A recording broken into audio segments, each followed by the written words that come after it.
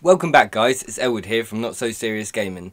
Today we're going to be looking at the 3 side Easter eggs for Relinquished.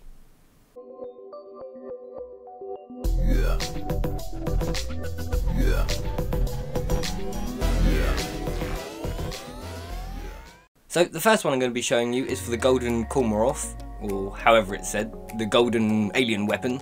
So basically what you need to do, you need to go to the secret area. To get to this, you need to cut down the first lot of bamboo to get to the first secret area. And then once you've activated power, got the screwdriver and gone and got the weird energy sphere, you're then able to go and activate Pack-a-Punch. This will remove the debris here, so you're able to enter the next secret area.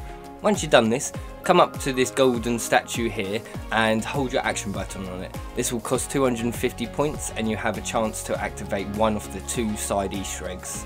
Right now we're going to be looking at it for the golden alien gun, as this is by far the easiest side Easter egg to do. And you simply need to keep spamming that button, spending those points until you hear this noise and get that gun.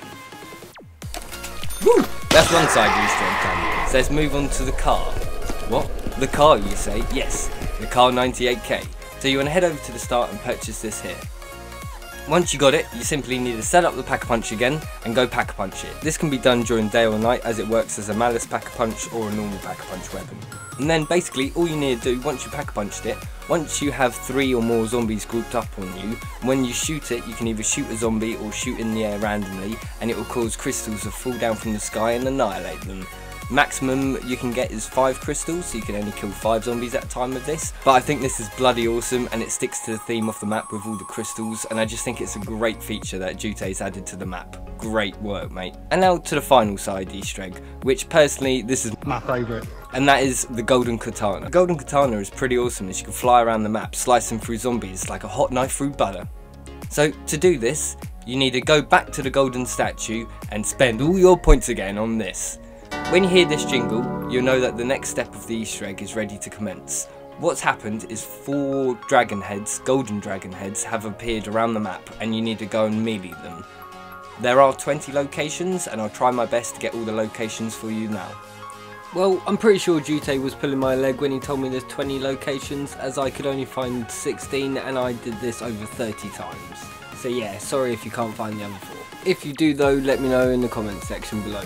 Once you've got all 4 dragon heads, you need to head to the furnace, which is in the secret area to the left hand side of the Pack-a-Punch machine. Smelt all the dragon heads together and get yourself a golden jar of goop. Bring this golden jar to the container area to the right hand side of the HQ and lay it on top of the katana. Doing this, you will then be able to get the golden katana. Well, that's it so far for all the side Easter eggs. He may put in a few more, you never know. But definitely keep tuned out. Hey Elwood, don't you mean tuned in? Yeah, that's right. Stay tuned in guys for the next one. Yeah, that's what I meant, yeah. Thanks, Hugo. No problem, Elwood. Good boy, he's a good boy. For his next maps, because they're going to be awesome and very unique like this too.